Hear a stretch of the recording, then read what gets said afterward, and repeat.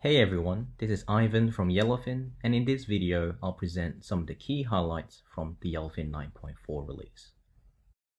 Let's have a look at some of my stories here. In this release, all of your stories can now be saved into PDF. Just simply click on Export to PDF from the top menu. Here you have access to the usual configuration for PDF files, including page sizes and orientation. As part of this enhancement, you can also toggle the display of different items on the resulting PDF, including switching off banner images and other details if necessary. And lastly, the ability to password protect your stories in PDF. We have also added the ability to share stories with embed links. You can now copy and paste the YouTube style embed links and paste them into the HTML portion of your web pages, applications, and intranet portals. When it runs, the link will generate the story outside the platform, and all analytic content within it is still interactive. Public stories are now also shareable with the guest user role. This means you can now share your stories with readers who might not necessarily have a Yellowfin login to the platform. For dashboards and presentations, based on popular demand, we have reinstated the ability to toggle between a report and chart on Canvas layouts. This allows your consumers to swap between the two content types and look for specific rows on a tabular report when necessary. We have also improved this option where you can now make this available on a per report basis for your dashboards and presentations. In this release, we have also enabled approval workflows for dashboards and presentations. Approval workflows ensure all created analytic content gets validated by designated experts prior to being published to a wider group of users. Let's have a look. Here you can see Dan trying to publish a new dashboard.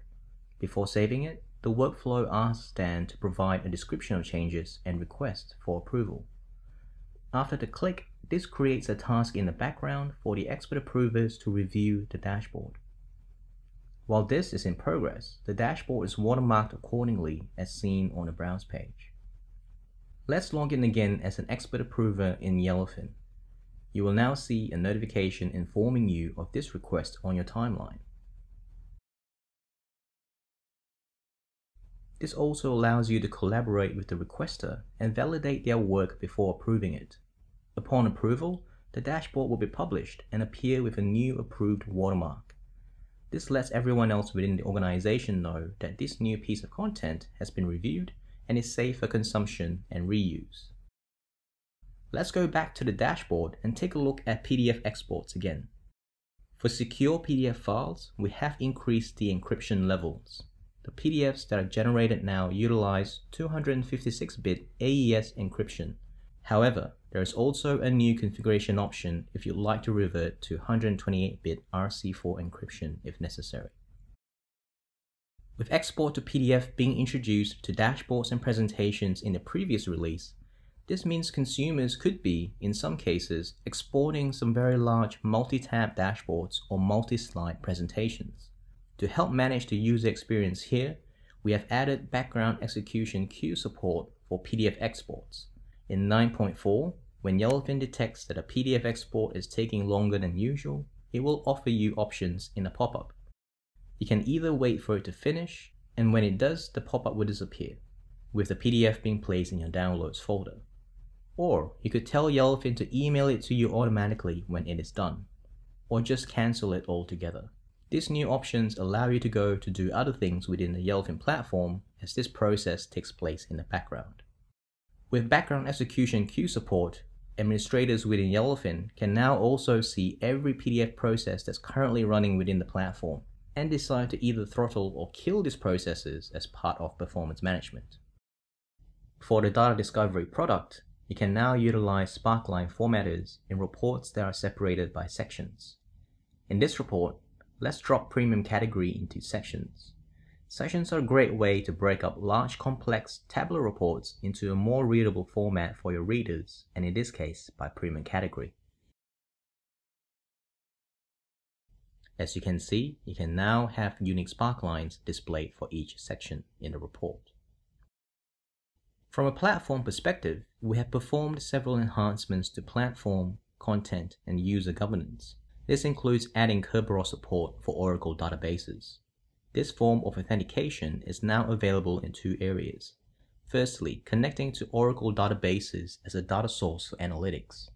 In this release, when you are creating a new data source connection or modifying an existing one for Oracle databases, you will now see a new authentication option called Kerberos. This option will utilize the Kerberos configuration that has been set as a global property. Secondly, when installing the Yellowfin repository database into Yellowfin, you can also utilize Kerberos authentication within the installer. At this step, just simply select the Kerberos option and provide the path to the configuration file. In this release, we have also improved the forgotten password process to include tokens that expire after a specific period. This enhancement also includes compulsory user interactions starting from the confirmation email to reset your password and log back into the platform. Last but not least is the introduction of the super user role function. This new role function enables administrators to manage everyone's content within the deployment, both public and private, irrespective of content security. In order to have access to this capability, you will need to enable this within the admin console. This affects the visibility of this role function within role management. Switch this on and save it against your administrator roles. Let's see this in action. I've logged in with a different account, and just like any other user, I might create analytic content. In this case, I'm going to save it as a private one.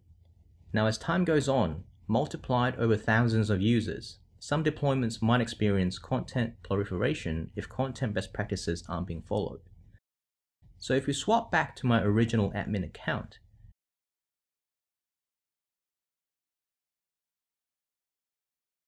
you can see that Dan's private content is not only now visible to me, but I also have the ability to edit, delete, and manage his content accordingly. The main benefit here is that rather than making modifications to user and content security models, administrators can simply utilize this new role function and manage both cleanups and health checks from within their own accounts. And that's it for key highlights today. For all other enhancements and improvements in Yellowfin 9.4, you can view the release notes on our website and join the conversation in our community.